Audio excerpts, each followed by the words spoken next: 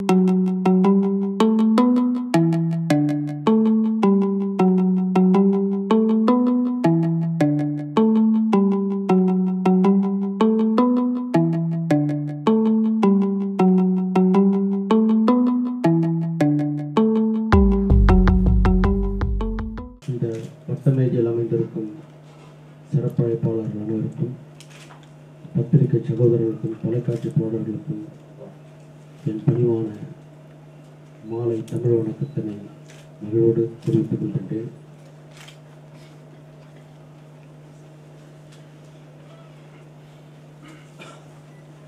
நட்சத்திரா ஈவெண்ட்டை மிக சிறப்பாக நடாத்தி வரும் ஜோசப் அவர்களுக்கும், அப்பல்லோ மருத்துவர் கண்ணன் அவர்களுக்கும், இந்த நிகழ்ச்சியினை மிக சிறப்பாக பொதுமக்களுக்கு எடுத்துச் செல்ல நாளும் பணியாற்றும் தம்பி சுரேஷ் பாண்டியன் மார்ட்டின் அவர்களுக்கும் நான் மனதார நெஞ்சார நன்றியினை தெரிவித்துக் கொள்கிறோடு, புகையிலை இல்லா இந்தியாவினுடைய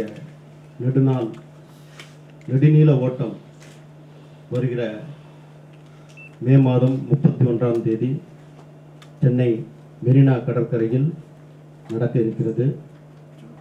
இந்த புகையிலை எதிர்ப்பு நாளாகிய 31ஆம் தேதிக்கு ஒட்டுமொத்த தமிழகத்திலும் திரண்டு வந்து ஆர்ப்பரித்து வங்கக்கடலென அணிதிரண்டு இந்த எதிர்ப்பை அடையாளமாக காண்பிக்கும் வண்ணம் இதை மக்களுக்கு எடுத்துச் செல்லும் பணியினை பத்திரிகை சகோதரர்களும் தொலைக்காட்சி தோழர்களும் மிகவும் மன்றாடி கேட்டுக்கொண்டு இதை மக்களுக்கு சென்றடைய வேண்டும். நான் சொல்வதோடு மட்டுமல்லாமல் ஒன்று நிகழ்வினை உங்களுக்கு தெரிவித்துக் கொள்கின்றேன். இந்த திரையுலகில் வந்ததற்கு அடையாளமாக நாம் ஏதாவது சமுதாய விழிப்புணர்வை உண்டாக்க வேண்டும் என்பதற்காக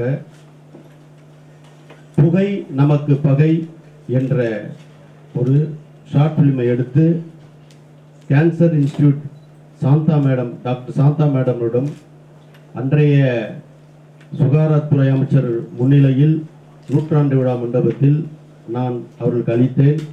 அந்த பட ஓட்டத்தை பார்த்து அவர்களும் நெகிழ்ந்து இன்று வரை புற்றுநோயால் பாதிக்கப்படும் ஒவ்வொரு மனிதருக்கும் நான் ஒரு ரெக்கமெண்டேஷன் நற்சான்று கடிதம் வரும்பொழுது அந்த cancer institute Adyar cancer Shantha madam வந்து மிக சிறப்பாக அதை வரவேற்று அவர்களுக்குரிய சிகிச்சையை தரும்பொழுது நான் மட்டில்லா மகிழ்வையும் நெகிழ்வையும் அடைவதற்கு காரணம்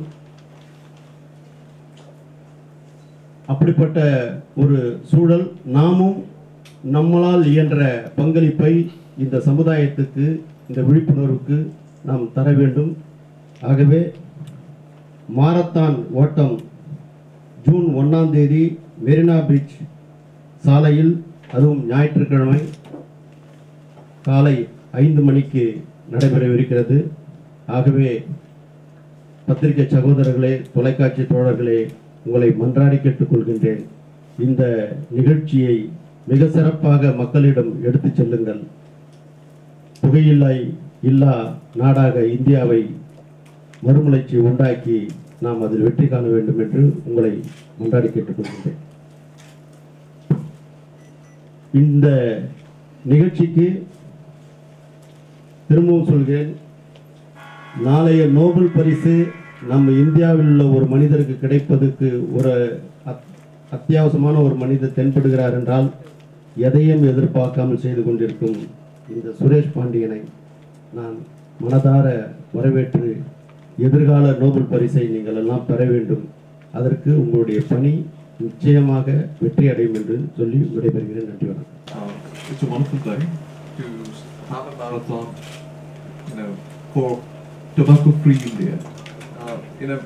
When I was in college, I've seen a lot of people in schools and colleges taking up tobacco, mostly smoking, just for the sake of it. As the doctor said, it's quite charming when you see actors smoking on screen, and your elders, your father figure, or someone you really admire, those people start smoking, you don't see the ill effects of it. You try to just mimic them for the fun of it. And once you hit a stage, you want to quit it because it really stinks. One thing, I don't smoke because it really stinks. And when you're young, you don't see the ill effects of it. Once you get to know about it, it's already too late, and you really can't quit. And I've seen a lot of people trying to quit tobacco, let it be chewing or let it be smoking, and it's very hard for them. It's, you can even quit alcohol or even some of the drugs, which I don't want to say. But tobacco smoking, I've seen people suffer. They would quit for 6 months or a year, and they would again start back. It is a serious crime for society because you just don't kill yourself, people around you. Passive smoking is even worse than the actual smoking. So, such an initiative to create the awareness among all the people around you through a marathon is a great gesture, and I wish this event is really showcased and being promoted, and the awareness is getting published to all the public through the media. Thank you very much.